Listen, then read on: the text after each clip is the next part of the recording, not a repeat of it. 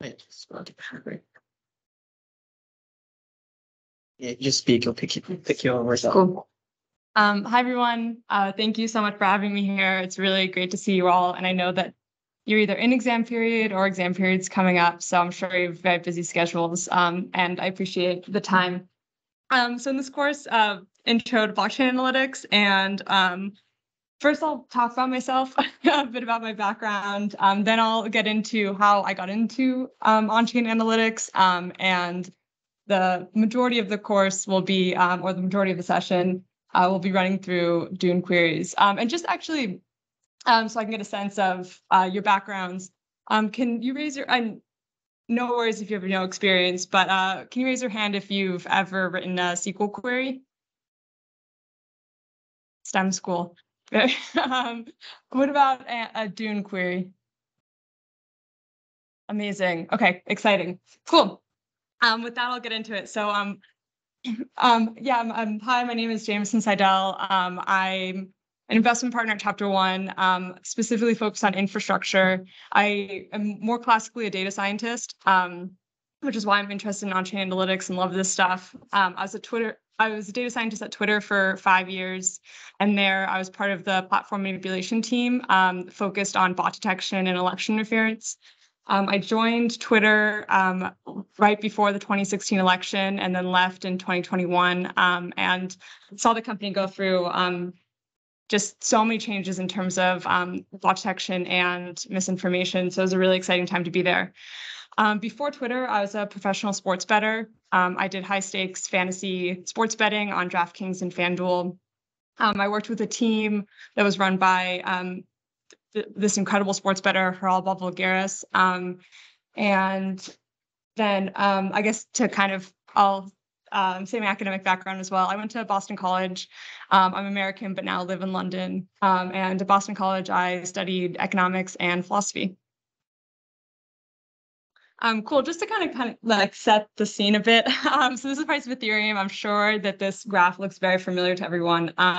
We've seen two bull runs, one in 2017, the last one picking up in 2020, 2021, and now we've seen a massive pullback. So from the outside perspective, obviously this isn't great, but what we're still seeing internally at Chapter One and on the private side is that there's still really incredible stuff happening internally. And I just wanted to throw out these numbers. So year over year, there's been a 40% increase in smart contract development, 178% increase in Ethereum library downloads, and 12,000 decentralized apps built on Ethereum. So these are the numbers that make us really excited about, or personally really excited about blockchain and crypto. And also to kind of level set what I do at Chapter One and define what infrastructure is. So we define it as the tools, services, and architectures that allow Web3 applications to be built and utilize that scale. And the majority of my work and my research is focused within these areas. So layer ones, layer two, scaling solutions and bridges, secure identity and storage, data and analytics, governance, node and API providers. So that's kind of the base layer infrastructure. And then on top of that, we have access layers and wallets and browsers, and then applications.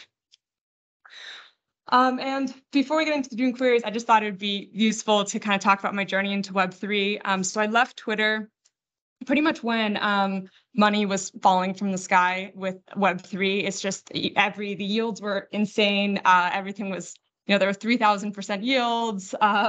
Everything from, you can just, like DeFi was kind of really picking up and it was really exciting. But one thing from the data side is that even though there were a lot of platforms that you were able to kind of, move money around, you have this new freedom of finance. Personally, I found that I just couldn't get any information about anything that I was doing. So when I left Twitter, I started to build out wallet trackers for myself and then also whale wallets. I got burned in a liquidity pool where a whale pulled out 10% of the liquidity pool and then with that collapsed the token. And so after that, that was a big motivator for me to start building out this infrastructure.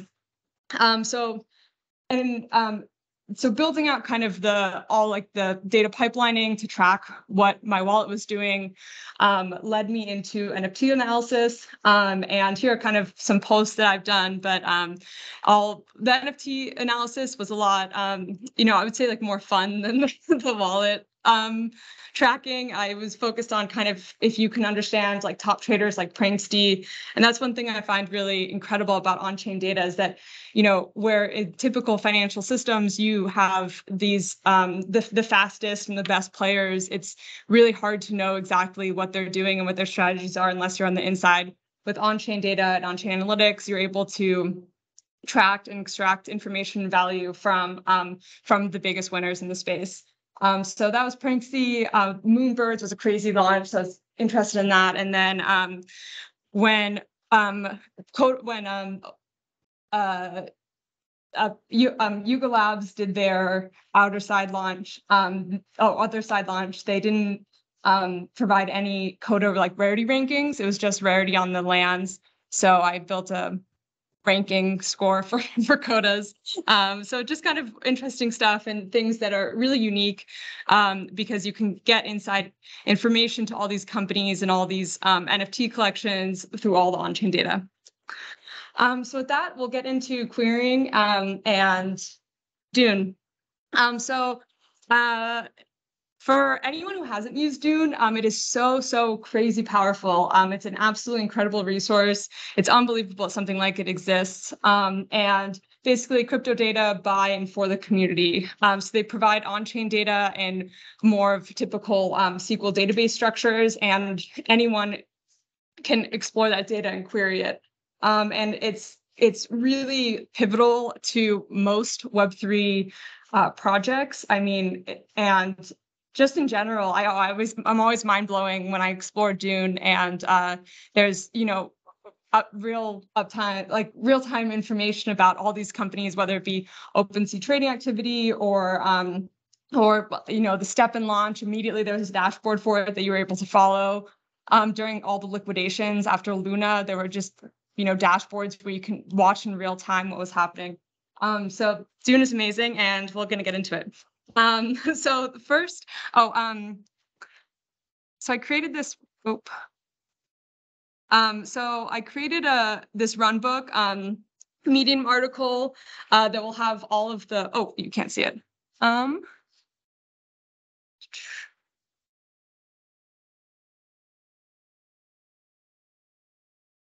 Oh, sorry. How do I did tab switch, but didn't quite get there. Used to use the statements. Amazing technology. Thank So you. I put the Medium article on the Discord, so you should find it there. Cool. So I created this Medium post with all the queries that we'll be running through and the exercise today, just to make things kind of easier, move faster. I've always felt that you know, getting your hands dirty with data and doing it yourself is the best way to learn. So here are the queries that we'll run through. So we'll get all the transactions from a contract, the mint transactions, count the number of mints, count unique wallet holders, trade transactions, and kind of answer questions around trading. And I don't know if we'll get through all of this. I also want to leave 5 minutes at the end if anyone has any questions for me. So we'll get into it. So if everyone could navigate to Dune Analytics and open up a new query, I think. Oh yeah, there we go. We'll look like this. Thank you for.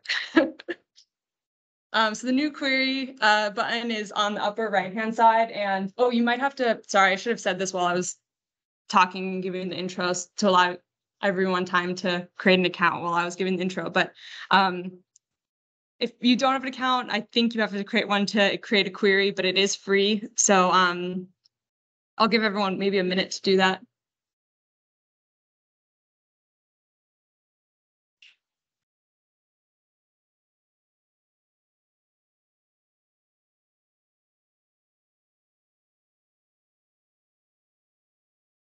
Oh, I guess I'll talk quickly about chapter 1 while everyone's creating an account. So just talk quickly about chapter 1. We're a venture fund, and right now we're focused on Web3 and investing in the principles of Web3, so decentralization, open data, trustlessness, permissionless systems. We're a first check fund, and most of the team, I guess all the team is based out of the US except for me. And we have an office in LA, but mostly we're distributed. And the fund is run by this person named Jeff Morris. He's an incredible Twitter follower, so I'll put in a plug. But he's most well known for, he was the VP of monetization at Tinder, taking Tinder through the IPO. And he has just incredible product knowledge. So it's, I always appreciate his insights because he has kind of a different perspective on regular crypto, much more like of a go-to-market strategy. Cool. Okay, so let's get into it. So if everyone is in this new query section, we'll first learn how to get all transactions from a contract. So for this one, we'll use Goblin Town. Goblin Town it was launched during, I think, like right around Luna or after. It was, I would say, during when it was clear that crypto was going to be in a bear market. And it was kind of like a plug on everything's really ugly right now. But so to get, there's a few ways that you can get contract addresses, and I don't know how familiar everyone is, but one simple way is if you kind of click on an NFT in OpenSea, this up here will be the contract address. Or you can, the more, I would say, pure way would be to click a transaction. It'll pop up Etherscan, which is the portal to all Ethereum transactions, and you can click the Goblin Town contract and then copy it from here. And this is kind of understanding Etherscan is definitely essential to on-chain analytics. It's again amazing that everything's open, you can see it, but would be the few ways to get it. Cool. So getting into it, we have just this query. We'll use the ERC 721 table from. Sorry, I'm not used to using non-mix. So let's see if where's the copy? Control C. Oh, sorry. I'm so used to Alt next to Alt. I hope that gets erased from the recording. So here's kind of the first basic query. And it seems because all of you guys are, most of you are familiar with SQL, this will look very standard. So you have the select statement from which is what table you're querying, and then a where clause that adds the filters. And so in this kind of one note with Dune is that you'll have the contract addresses in OpenSea that will start with OX. And you want to get rid of the O and add a slash here. And then event time, block event time, this is when the contract launch. There's a few ways to get for contract launch, but I guess one simple way is if you navigate to Etherscan, if you do this in the future, you can kind of go to last, or click this last button, and then get just the first transaction, and it'll show you what date in a human readable form. Cool.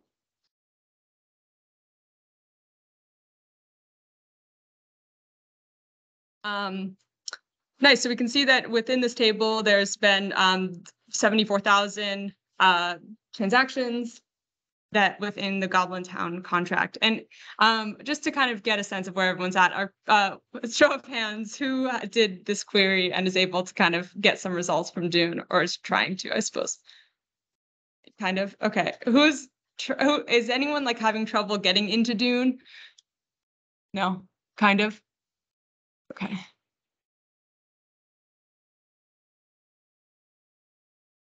Yeah. Could you explain what ERC said? Oh yes, so I do have this in the article. Thank you for. But yeah, so ERC 721 is non-fungible token contract or non-fungible token standard. And so it's the token standard for NFTs. And note that Dune also has an ERC 20 table. So this is for fungible tokens. You can think of, compound token or any of the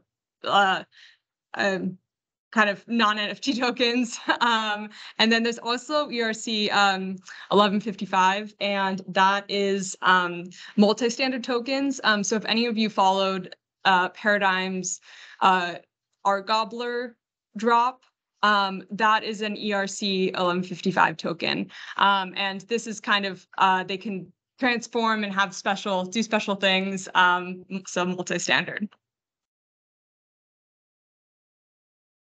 Cool. We'll move on to the next one and then just hope that this is interesting. For minting, for mint transactions, you're filtering by, the key here is to filter by the null address. And so, and from the documentation, specifically null addresses is this event emits when NFTs are created. So the from is equal 0 or destroyed. And so in order to get mints, you can query by from equals the null address. Oh gosh, control.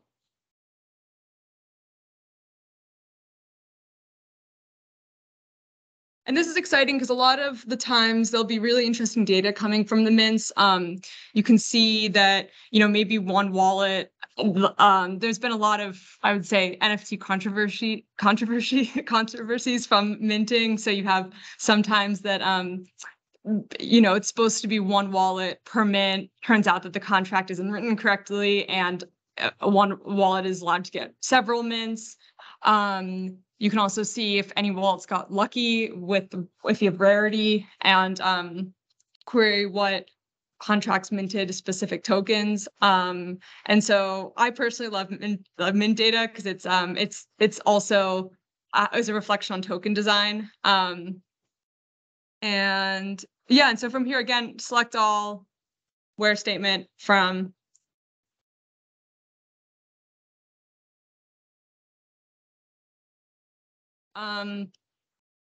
Cool. And I guess as we get into it, I'm also want to hopefully, I don't know what your hopefully this is also a lesson in SQL, or if everyone isn't 100% familiar with SQL at Twitter.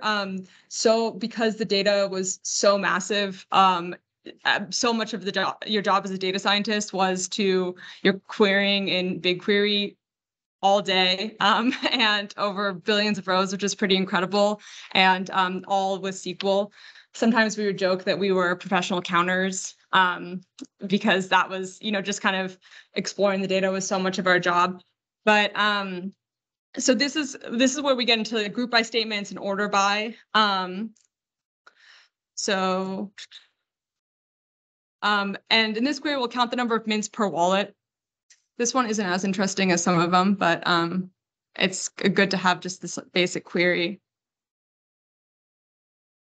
And so you'll see that that one wallet minted 1,000 of these goblins. And we can see what wallet. Sometimes I like, if you're kind of explore the data more qualitatively and head into actually see what the address is. And so for this one, if you copy and paste it, you can see that the king of the goblin is the one that that minted 1,000, and it's also the one that this was the account that created the contract. So they kind of own the contract. So they minted themselves 1,000 and everyone else got the rest of the mints.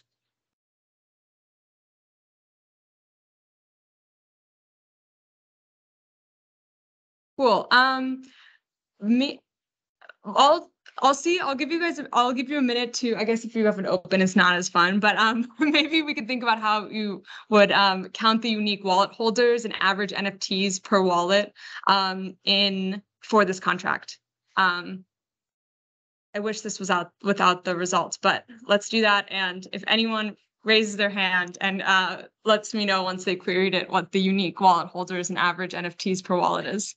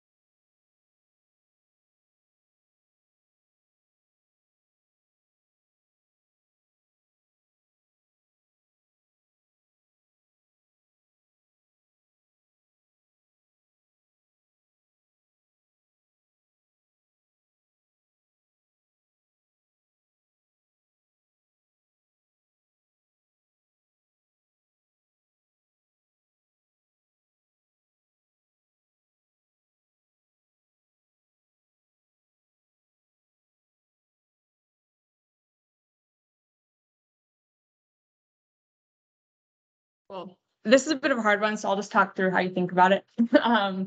Unless someone else has it and wants to talk through it. Yeah. So there is in BigQuery, but I actually don't know about Dune. I feel like there is. Yes, there is. There should be. Yeah. There's a few like gotchas that are not in. So like the if function is in BigQuery, but with Dune you have to do case whens, which is a bit of a drag and not as clean. So there's kind of like a few differences. But yeah, there should be average.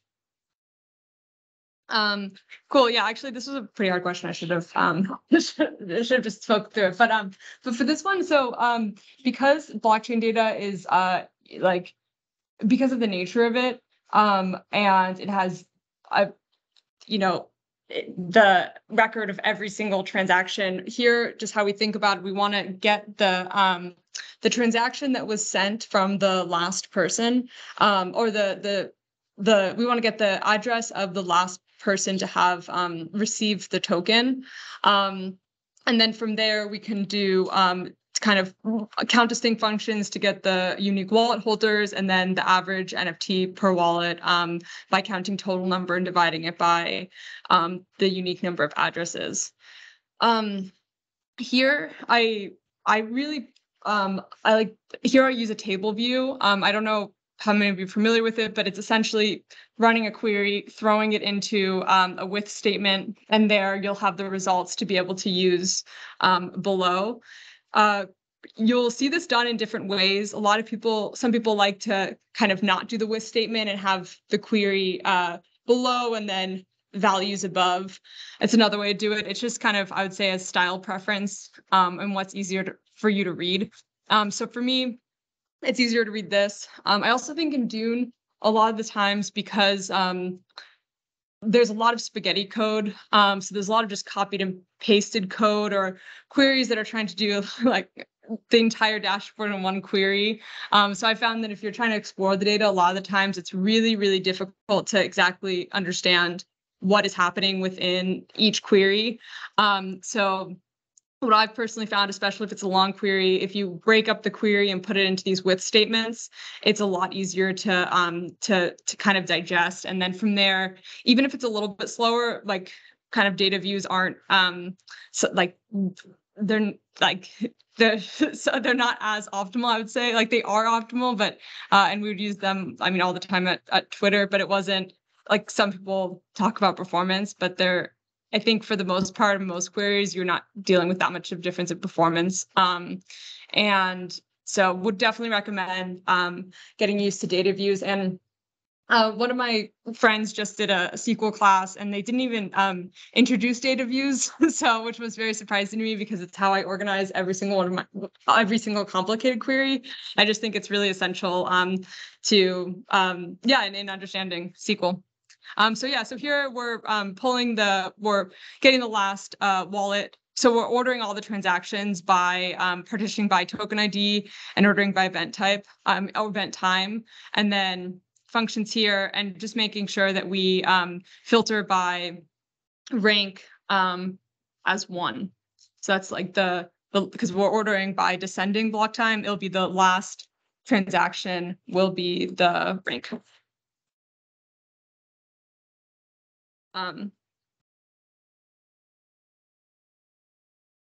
Cool.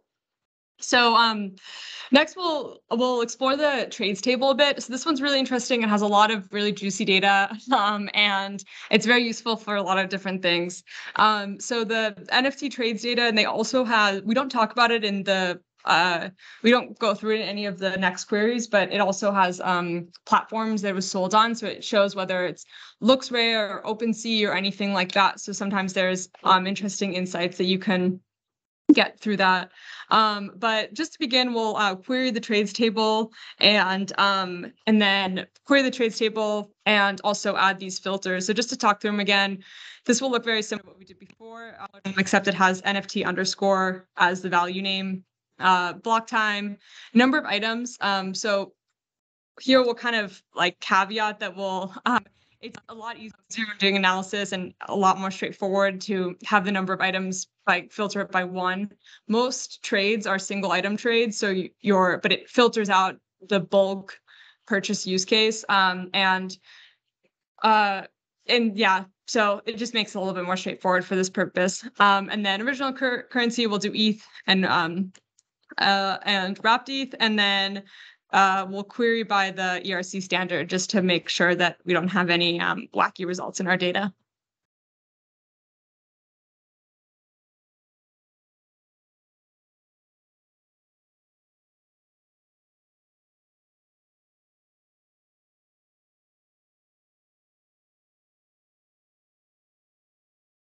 And mostly we're using NFT trades data here. It's a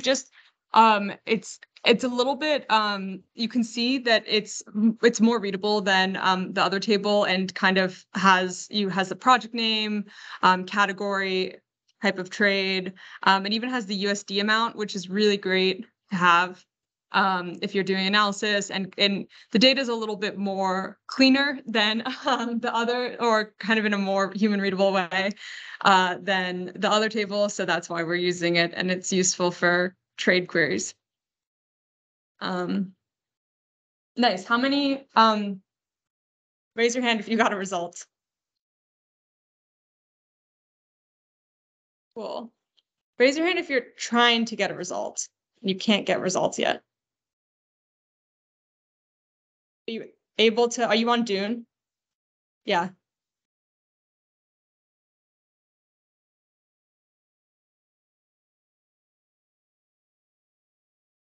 Yeah. How do you guys do it? Guys, like blockchain company or I do got.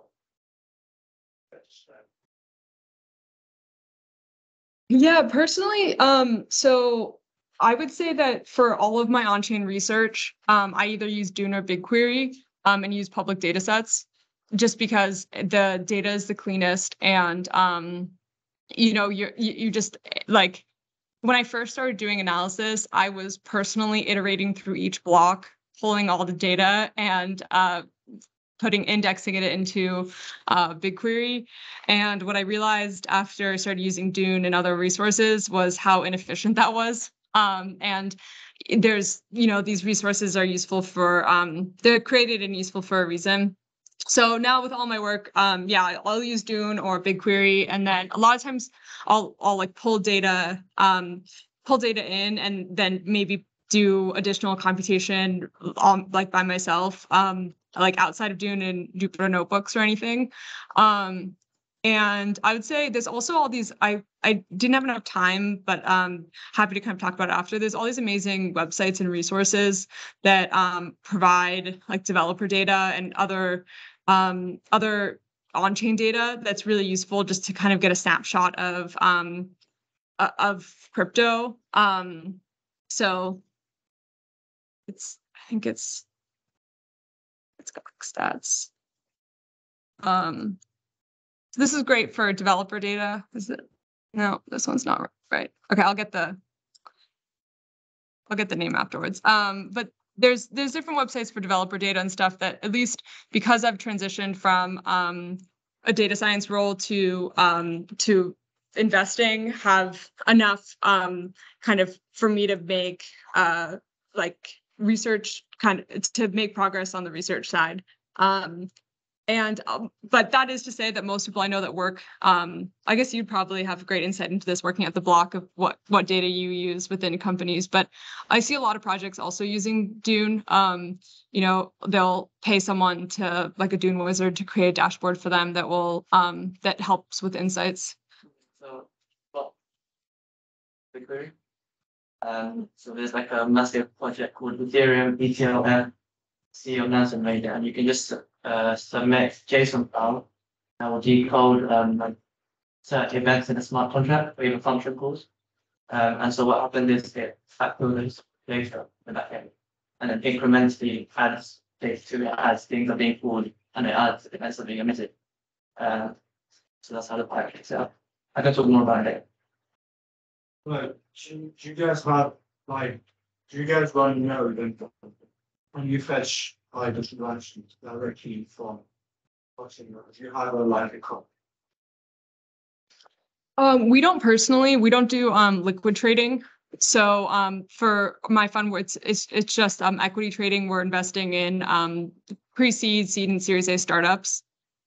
So that being said, there are some VCs that run their own nodes and kind of stake or have like infrastructure to stake any tokens that they have. But for us, because we don't do liquid trading, we don't necessarily need that. Like Dune is enough for what we need to do. We're not like high frequency, doing high frequency stuff or any short-term trades. By the way, June don't run their own node. They use nodes in the service that companies like Imperial and Hourly. Whereas companies like Madison, they choose to run their own node just because they have more power with. Yeah, that's a great point. There's a bunch of data infrastructure companies that you can that run nodes for you and provide APIs. So when I first was not using Dune or anything, I had Infura, which is one of them, had an account and just was kind of subject to their API limits, but would be iterating through the nodes that way. And it's free. You can create an account. There's a bunch of these different node providers that provide those APIs.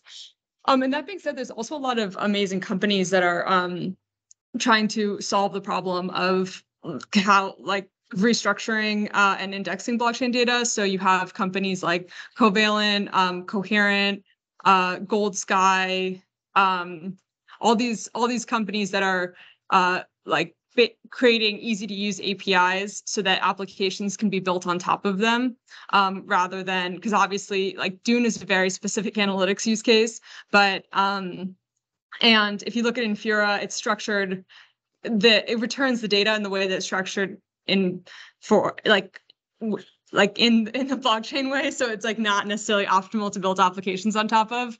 But there's a lot of companies that are trying to solve kind of be those data indexers and provide real-time data in more easy to use and readable ways.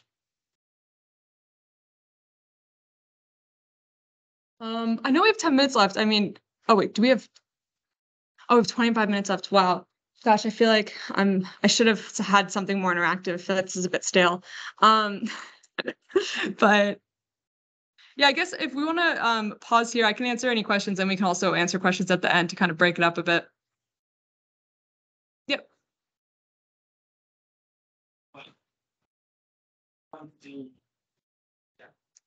Yeah, so specific use cases that relate directly to the research I've done or kind of decision making within the fund. So we invested in a cross-chain liquidity provider called Squid. They have the best branding of all time. If you look at their Twitter, it's all kind of like retro and 70s. But besides their amazing branding, they're an incredible company. And their liquidity provider built on top of Axelar, and Axelar is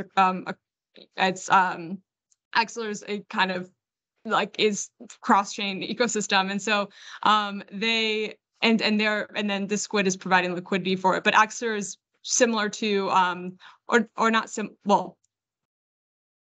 It's competitors are Layer 0, Nomad before the hack. But there are a lot of other ones that were kind of like comparable. Cross-chain infrastructure bridging. So I did pull Dune data to understand what the transaction volume was. For that one, kind of cross-chain is really new. There are a lot of use cases, but I would say the transaction data is lower than expected. But it still was, essential to do in creating the investment memo and thinking about what possibly could be the future. And what's interesting is I think more so in I've only been at a Web3 venture fund, but it seems like Web3 venture funds are much more likely to be hiring data scientists, data analysts, engineers because of the nature, because it's so technical and because public on-chain data is so pivotal to kind of investment like decision making and everything like that. Whereas kind of in more traditional funds, the profile of the people that work there could be tend to be a bit different. So I think that really speaks to like how valuable open data is to have people who can manipulate it and kind of understand understand where the market's heading, because it's all on chain.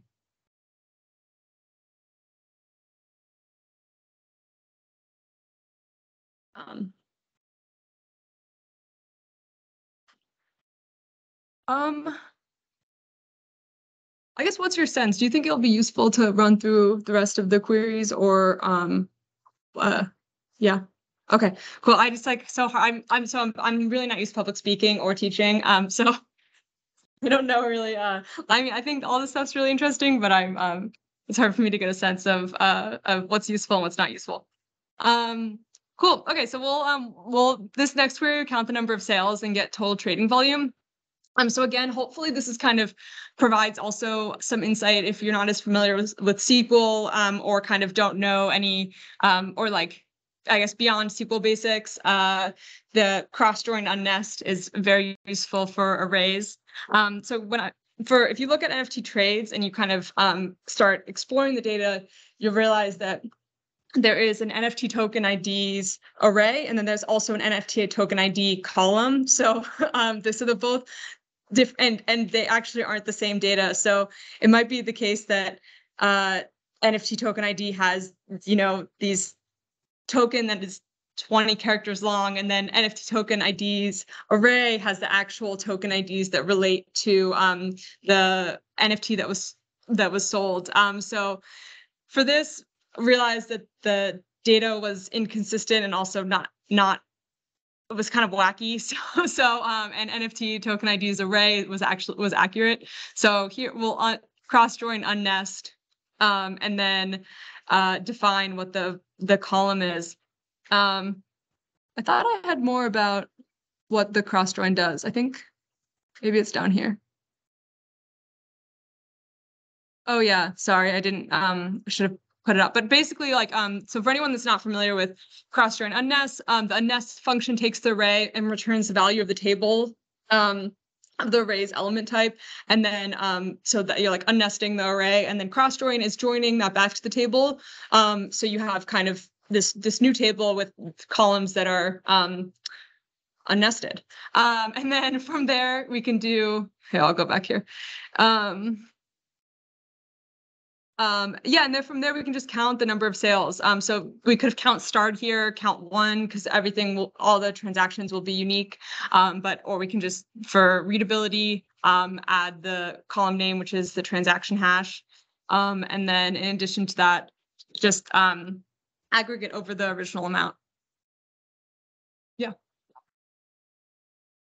You have one row, then you have like one field that has 1, 2, 3, 4, 5 in an array. Then unnest will take that one row, make 1, 2, 5, and then you join it back. So you have, instead of one row, you have 5 rows.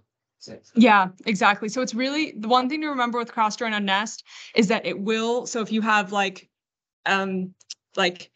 A imperial, and then you have the array of 1, 2, it'll make two rows that have A imperial 1, A imperial 2. And so if you're doing any counts, or like summing anything, just be really careful that it's you use distinct when you need to. So for example, for this case, if I was counting the number of unique wallets that have transacted, that you have to put a count distinct because it's replicating those columns.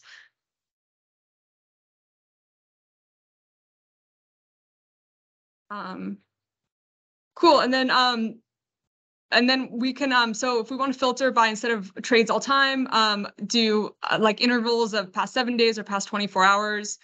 Here you'll just filter by kind of do the table view again, name the table whatever you want to, but typically you want to name it something that's a bit verbose, like trades in this case. And then add the where clause where you're saying, hey, you're going to take what time it is now minus the block time and make sure that it's less than some interval, in this case, 7 days or 24 hours.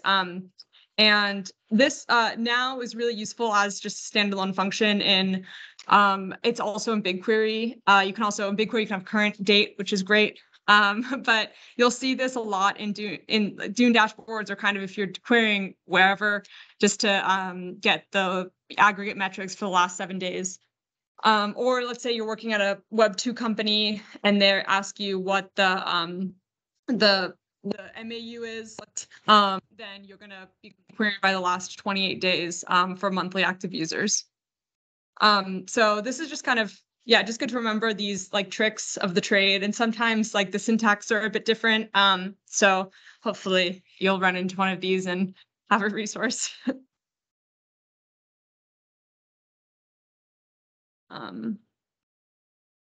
Oh, I forgot to unnest. Oh, I guess it doesn't matter in this one. Yeah, perfect. So yeah, so this is the query to get trading volume by month. Here, we'll actually do this query.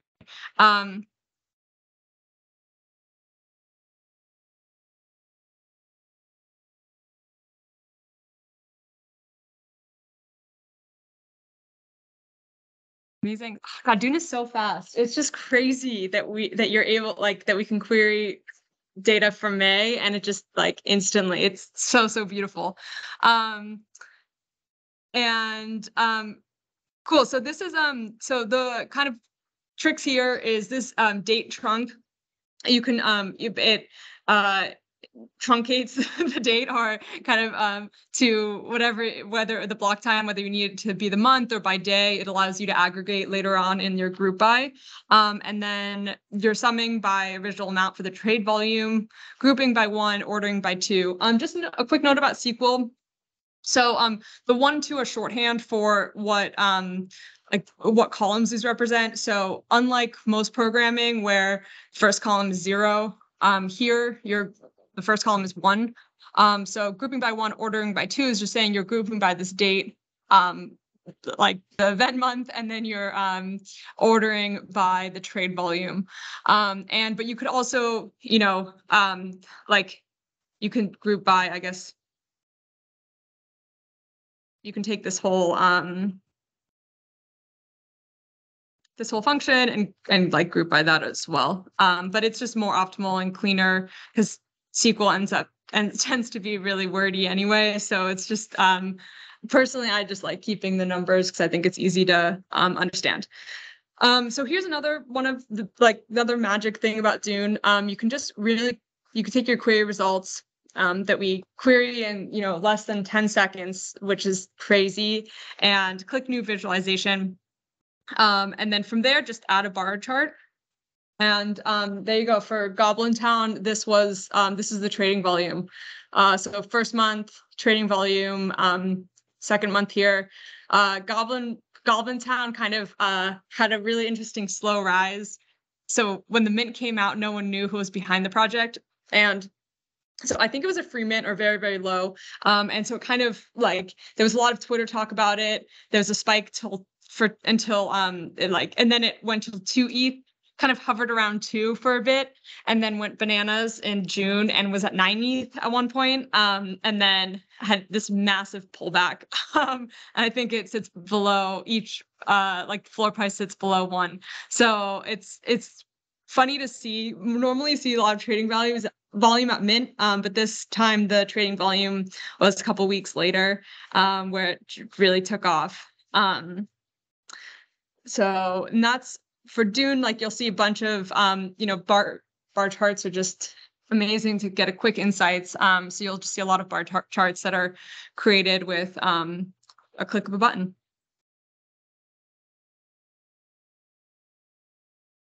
Yep, and then here I kind of talk about how to create that. Cool. So on the last 2, and I see we're down to 15 minutes or 10 minutes, but so this kind of will be another I guess hopefully insight into SQL, a lesson to SQL, as well as the in addition to the like Dune in general. But so for this question, we're trying to understand what's the most profitable flip.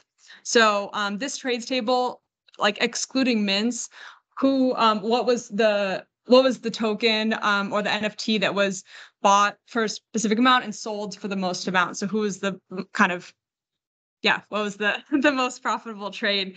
And for this query, we'll start off with our the query that we've been working on with the trades table. And then here it gets a little bit, I guess we have to think through it a bit more. So you're going to join the table onto itself with the join. And then so it's on token ID from table A, token ID B. And then you want the buyer to be the seller. Because that's what the trade is. And then you want to query also by the block time of the buy to be less than the block time of the sell. So those are kind of, and for the block time of the buy, block time of the sell, this also could be in the where clause. But sometimes it's nice as a reminder to put it in the, to be joined on, just so that it is kind of, yeah, front and center of this is what you're trying to do. And again, order by 6, like you could say order by, you can put this in the order by, but it's clean to use the numbers.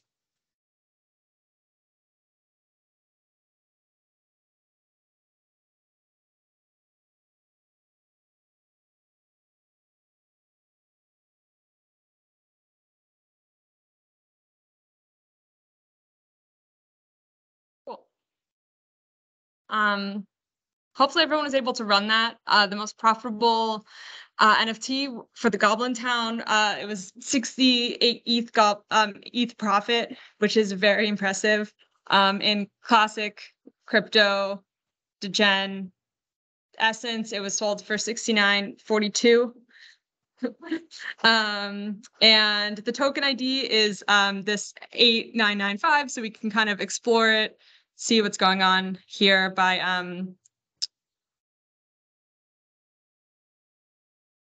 so when I'm doing analysis, kind of the easiest way I would say to explore data is just to like click around and get used to it.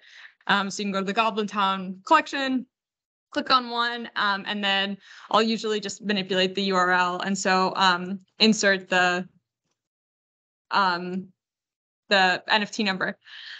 So yeah, this beautiful NFT, the Goblin King, was the 68 ETH profit, and which really aligns with expectations here, because what we see with NFTs is that your most traders are either trying to buy the like gold and like the rarest ones, hoping that they're the most profitable later. And you can, in example with like Yuga Labs or any of the Bored Apes, all the gold apes are really, really valuable, and so much more valuable than anything in the middle. So you kind of tend to either want a floor NFT, or you want something that's crazy rare and the rarest. So this guy took a bet that someone would want the rarest, this Goblin King, and was correct for that trade. I didn't look to see if this person sold it. I guess no. Oh, they transferred it to their vault. So I mean, sometimes these trades, like obviously, will, you make a wrong bet and can lose a huge amount of money by thinking that this goblin is going to be worth whatever it is, and turns out it's not worth that much. But this one he's still holding on to. And I'll stop here, but yeah, there's one more query if you want to explore it yourself. And this one is just kind of trying to get all trader metrics. And this is, I guess I'm sorry, I knew that there was an average function, but there is 100% average function. There's max, min, count, sum. And so these kind of take advantage of those by doing 2 query views where you can do trades and flips. Cool. And then I know we have, like a bit of time left. I'm happy to kind of take further questions if, yeah. Do you mind if we also maybe stop recording? Yeah.